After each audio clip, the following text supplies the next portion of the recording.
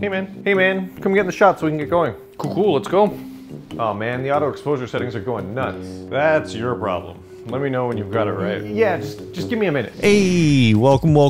Today we are talking about a very serious topic that has great effect on the world today as we know it. Auto exposure modes on the Canon C70. Auto gain, auto ISO, we got it. And we will talk about all the quirks and when you can and can't use these modes right after the 3 seconds it takes you to hit the subscribe button. Hi, I'm Eric. I'm a videographer, editor, and all-around entertainment technician in downtown Toronto. I've had the C70 since it came out and she is fantastic, but sometimes she can be a little quirky. This camera added auto ISO, something that has not been in Canon cinema cameras before, but has long been a staple in DSLR and mirrorless cameras. It works as you would expect. You can turn it on by popping open the menu and heading to the second page of the camera setup menu and switching ISO gain mode from manual to automatic. You can also set it as a custom button. Do it the fast way using the trick in last week's video. Hold the menu button and press the button that you want to set a function to, and then scroll to ISO gain mode. The quirk is that auto ISO does not work in C-Log recording formats and does not work in slow and fast modes.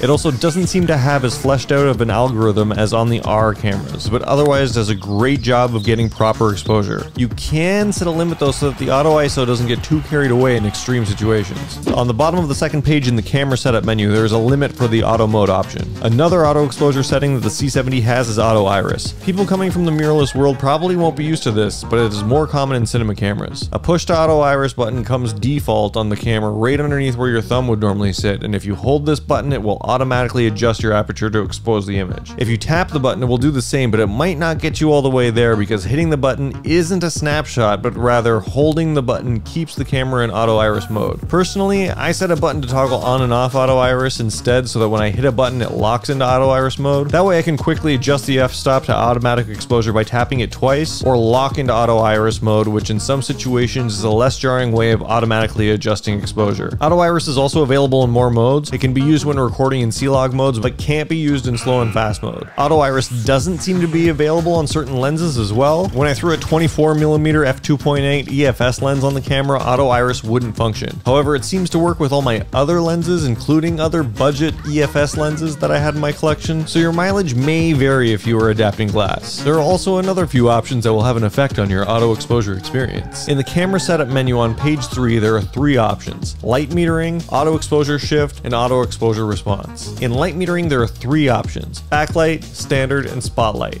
Standard is suitable in most situations, as you would expect. Backlight can be useful when your scene or subject is backlit, and spotlight is useful when only a portion of your scene is lit, or for instance when somebody is lit with a spotlight. AE shift allows you to shift what the auto exposure mode thinks is exposed, up or down 2 stops in quarter stop increments. AE response offers 3 options: high, normal, and low, and this is how reactive the camera's auto exposure is. So, is the auto exposure on the camera any good? Well, out of any Canon cinema camera, you figure that this is the one that will have the automatic modes used the most, and for the most part they function pretty good. The camera does a really great job of measuring and adjusting exposure and does an excellent job of exposing in automatic modes. And if you are coming from the mirrorless world or have never really used auto iris, it might just change the way that you use auto exposure modes if you rely on them. It would be nice to be able to use auto ISO in C-Log recording modes, but in a lot of cases that would ruin the point of recording in C-Log for highest dynamic range, since you would be flipping around ISO values and not getting the ideal results, so I get it. There is a bug, however, in the current firmware version using auto ISO with variable aperture RF lenses where the auto exposure gets locked at the wrong values. I go over it in the video linked above. If you like these videos, please subscribe to the channel, or if you have any questions, drop them down below. Have a good one. Alright man, I gotta figure it out, come on back.